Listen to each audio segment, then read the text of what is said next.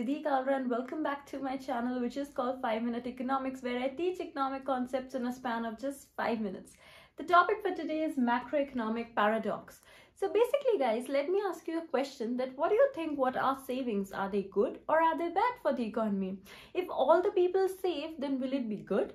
By the way, even if we switch to capital intensive technology, do you think it'll be a good move? Don't you think people will lose on jobs?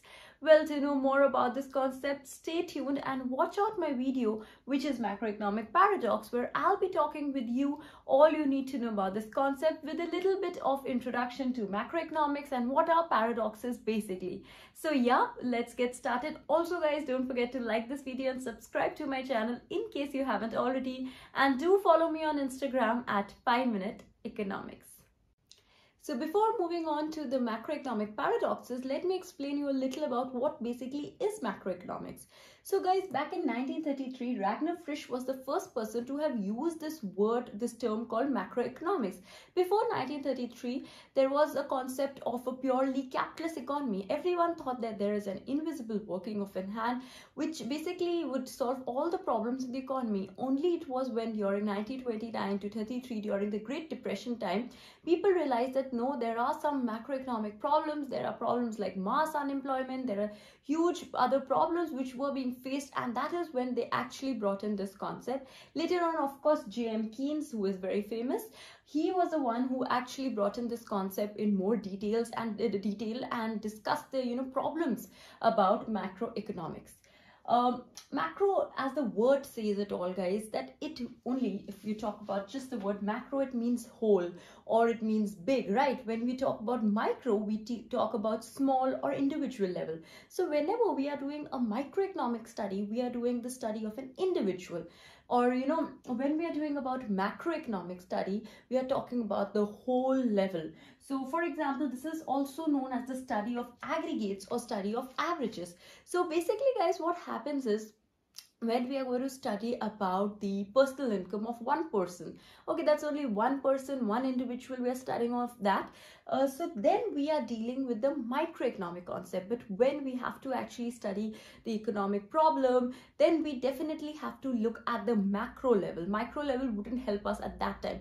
So when we are studying like the national income, that is a macroeconomic concept. In fact, if I tell you most of the concepts in economics, what you've heard of, like the fiscal policy, the monetary policy, be it inflation, deflation, unemployment, all these concepts are macro level concepts. They are under the study of macroeconomics. So I hope you're a little bit clear with what actually does macroeconomic mean.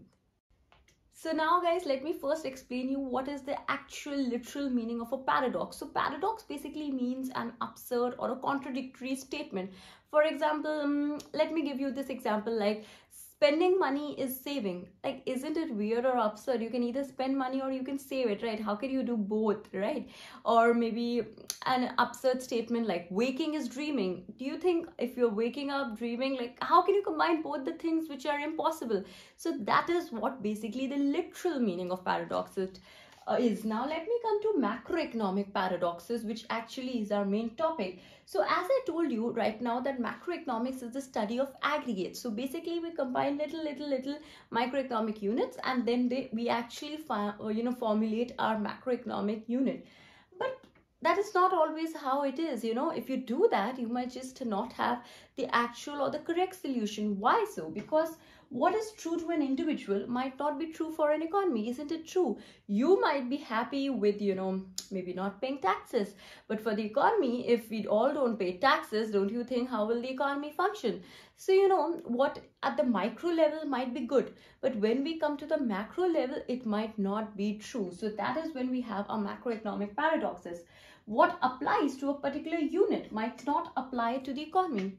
So for example, maybe you just not even look at macroeconomic concept, you just look at your own self, or maybe your friend is very happy visiting Dubai, 10 other friends are happy, but when we have a total solution, maybe you are not happy, maybe the others are not happy, only 3-4 people are happy. So when we look at the big picture, when we look at the macro level, Maybe some people want to go to another place, so we cannot formulate the solution. Similarly, what, a particular unit, something for that unit, a particular firm which is working, it might be good for that firm, whatever the, policies are, but that might not be true for the whole economy. That might be not good for the whole economy. So that is what basically the macroeconomic paradoxes are. So now moving ahead to our actual paradoxes, the first one being paradox of savings. So guys, I just asked you right in the beginning of the video, are savings good or bad? Did you think it the answer till now? So yes, for an individual level, in fact, savings or thrift is a very good thing. We all, in fact, right from, childhood level, we are taught to save money, right, in our piggy banks. So saving is such a good thing. It is advocated also that one must save for contingencies, for future, for a lot of other things, right? But if everyone, imagine in an economy, everyone starts saving and no one invests, don't you think there is so much leakage? If you're confused with the word leakage, then go and watch out my circular flow of income video. But right now, concentrate what on I'm talking about. So basically, guys, if everyone starts saving, what will happen? The economy will go down because we will extract the extra money which is flowing in the economy. There is no money supply in the economy if we all start saving and not investing. So isn't saving a paradoxical situation? What is true for an individual, what is good for an individual, is not good for the whole economy. Secondly, technology paradox. So often at times we are told that for our firm to do well, we should have a more capital intensive technology. We will save on so much money which we pay to the labor. If we get a good capital machine, it will be even faster. The work will be done faster, better, right? Isn't it?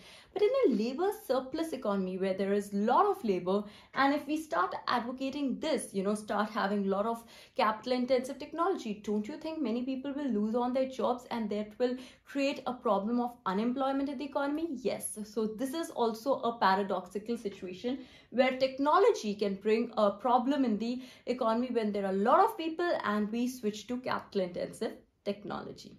Coming to our next paradox, which is bank withdrawals. So guys, we all know that we've deposited money in the banks, and we all know that we all don't go and withdraw the money at the same time, right? That is why banks further go and channelize that money. In fact, you can watch out my video on credit creation where I've explained the whole process, that how by that little money which people deposit in the banks create a greater amount of money. So come back to this topic. So if one or two people, or maybe even few people, they withdraw money from the bank on the same day, that's not a problem, right? But if all the people who've deposited the money in the banks, they go and start withdrawing money that very same day, wouldn't it create a problem at the macro level? Yes, it would. So that is what basically the third paradox of macroeconomic is, that maybe what is true for the individual level might not be true or good for the whole economy. How will the bank give money to everyone? Because bank has further lent the money ahead, so that will be a problem. And coming to our last paradox, which is a very important paradox, is money wage cut paradox. So basically, guys, the classical economists, those who were from the previous first school of economic thought, they had said that in a labor surplus economy, if there is a problem of unemployment, how can we solve it? They said by cutting the wages, more people will be employed, and we can solve the problem very easily.